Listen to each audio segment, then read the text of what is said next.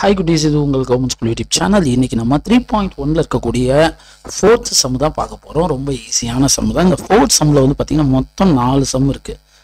Fourth சம்மில் வந்து மொத்தம் 4 சம் இருக்குது. இந்த 4 சம்மையும் தான் நம்ம பார்க்க போகிறோம். நம்ம ஆல்ரெடி இந்த மாதிரி டைப்பான சம்ஸ் எல்லாம் நம்ம பார்த்துட்டு தான் இருக்கிறோம். சரி வாங்க ஃபர்ஸ்ட் சம் பார்க்கலாம். ஃபர்ஸ்ட் சம் வந்து ரொம்ப ஈஸியான சம்மு. என்ன கொடுத்துருக்காங்க அப்படின்னு பார்த்தீங்கன்னா 5xஐ 2y - 3ஆல் மல்டிப்ளை பண்ண சொல்லியிருக்காங்க.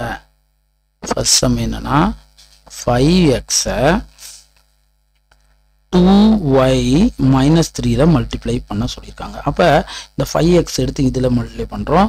அடுத்து இந்த 5x எடுத்து -3ல பண்ணுறோம். சரி என்ன ஆகும் பாருங்க. 5x × 2y. அடுத்து வந்து பாருங்க. அடுத்து வந்து இதுலேருந்து இதை மல்டிப்ளை பண்ணியாச்சு. அடுத்து ஒரு ப்ளஸ் போடுறோம். ப்ளஸ் போட்டுட்டு 5x × -3. ஓகேங்களா. ஏன் இந்த இடத்துல -3 நம்ம கொடுத்துறோம் அப்படின்னு பார்த்தீங்கன்னா இங்கே -3 தான் இருக்குது. அதை ப்ராக்கெட்டில் கொடுத்துறோம். இப்போ இது ரெண்டையும் நம்ம இப்போ மல்டிப்ளை பண்ணால் என்ன கிடைக்கும் அப்படின்னு பார்த்தீங்கன்னா 10xy கிடைக்கும். அடுத்து இது ரெண்டையும் நம்ம மல்டிப்ளை பண்ணால் என்ன கிடைக்கும்? -15x கிடைக்கும். இதுதான் first சம்மோட answer. -15x 10xy - 15x. இப்போ நம்ம செகண்ட் சம்குள்ளே போகலாம். இப்போ செகண்ட் சம்குள்ளே போனோம்னு வச்சிங்கன்னா ரொம்ப ஈஸியான சம் தான் செகண்ட் சம்மு. செகண்ட் சம்மில் வந்து என்ன சொல்கிறாங்க அப்படின்னு பார்த்தீங்கன்னா -2p எடுத்து 5pயோட 5p² மல்டிப்ளை பண்ண சொல்கிறாங்க. நம்ம எல்லாத்தையும் ப்ராக்கெட்டில் வச்சுக்கலாம். ஓகேங்களா. இதை எடுத்து இதை பெருக்கிறோம். அடுத்து இதை எடுத்து இதில் பெருக்கிறோம். அடுத்து பாருங்க ஒரு ப்ளஸ் போட்டுக்கிறேன். -2p × -3, நல்லா கவனிங்க, × -3p. ஓகேங்களா. Plus -2p × 7. So okay. இப்போ நம்ம இது ரெண்டையும் பெருக்கிறோம்னு வச்சுக்கல என்ன ஆகும் அப்படின்றத நல்லா கவனிங்க. இந்த -2யும் 5யும் பெருக்குனா -10, இந்த p² பெருக்குனா p³ கிடைக்கும். ப்ளஸ் இந்த ரெண்டையும் நம்ம மல்டிப்ளை பண்ணால் என்ன ஆகும் பாருங்க. -2 × -3 வந்து +6 p1, இது p1, அப்போ p² வரும். அடுத்து இது ரெண்டையும் பெருக்கணும்னா இந்த -2யும் 7யும் பெருக்கினா -14, இப்போ p மட்டும் இருக்குன்னா இந்த p வரும். ஸோ ஆன்சர் என்னன்னா -10p³ + 6p² -14p ஆன்சர் கிடைக்கும். இது செகண்ட் சம்மு. தேர்ட் சம் பாருங்க. தேர்ட் சம்ல நம்ம என்ன பண்றோம் அப்படி பார்த்தீங்கன்னா 3mn எடுத்து first m³ n³ பெருக்கிறோம். m³ n³ பெருக்கிறோம். அடுத்து பிளஸ் அந்த 3mn எடுத்து 3mn எடுத்து -5m² பெருக்கிறோம். பிளஸ் 3mn எடுத்து இந்த 3mn எடுத்து × 7mn² பெருக்கிறோம். சரி ஓகேங்களா. இப்போ நம்ம எல்லாத்தையும் பாருங்க. இதில் இங்கே 3 இருக்குது, இங்கே நம்பர் இல்லை. ஸோ இந்த இடத்துல 1 இருக்குன்னு அர்த்தம். அதனால 3. இந்த m எடுத்து m-ஓட பெருக்குனா m⁴ வந்துடும். இந்த n எடுத்து n-ஓட பெருக்குனா n⁴ வரும். ஓகேங்களா. நம்பரோட வரும். எம்னா எம்மோட தான் மல்டிப்ளை ஆகும், எக்ஸ்னா எக்ஸோட தான் மல்டிப்ளை ஆகும். அதை நீங்கள் ஞாபகத்தில் வச்சுங்க.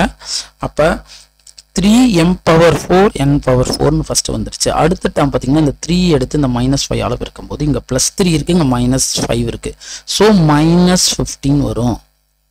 -15 வரும். அடுத்து m² இது ரெண்டையும் பெருக்கும்போது என்ன வரும்? m⁴ வரும். அதாவது m³ வரும். n-ஐயும் பெருக்குனீங்கன்னா n² வரும்.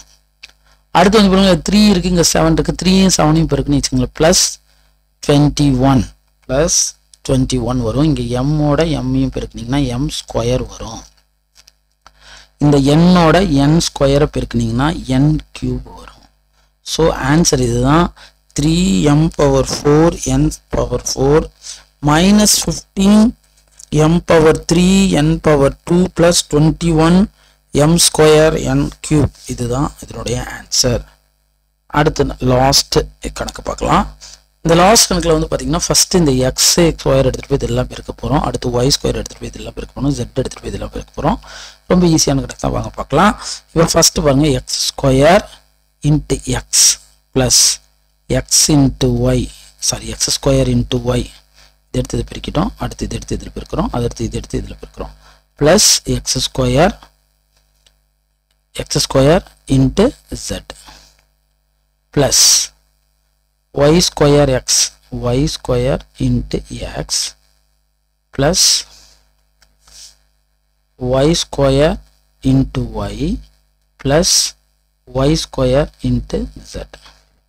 அடுத்து இங்க இருக்குது, கீழே இருக்கிறது பார்க்கலாம். z square into x, இது எடுத்து இதில் பெருக்கணும், அடுத்து இது எடுத்து இதில் பெருக்கணும். அதே மாதிரி z ஸ்கொயர் எடுத்து xல பெருக்கிறோம், z ஸ்கொயர் எடுத்து yல பெருக்கிறோம், z ஸ்கொயர் எடுத்து zல பெருக்கிறோம். Minus plus z square into minus Y. இந்த மைனஸ் வரும்போது மட்டும் நம்ம ப்ராக்கெட் போட்டுக்கிறோம், ஏன்னா இந்த மைனஸ் மல்டிப்ளிகேஷன் உங்களுக்கு டிஸ்டர்பன்ஸ் ஆகக்கூடாது, புரியாமல் போகக்கூடாதுக்காக.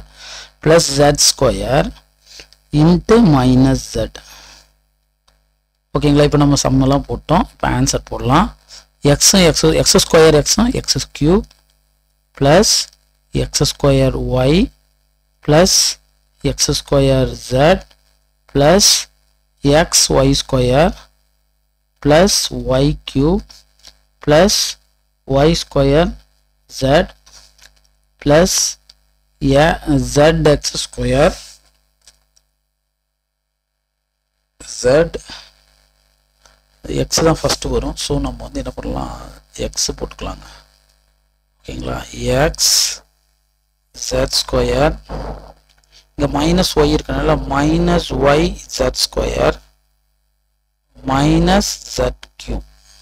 இப்படின்னா இங்க பிளஸ் இருக்கு, இங்க மைனஸ் இருக்கு, அப்போ மைனஸ் வந்துடும். ஒய் ஜெட் ஸ்கொயர், இங்க பிளஸ் இருக்கு, இங்க மைனஸ் இருக்கு, ஸோ மைனஸ் வந்துடும். ஸோ ஆன்சர் வந்து இதுதான், X cube X square Y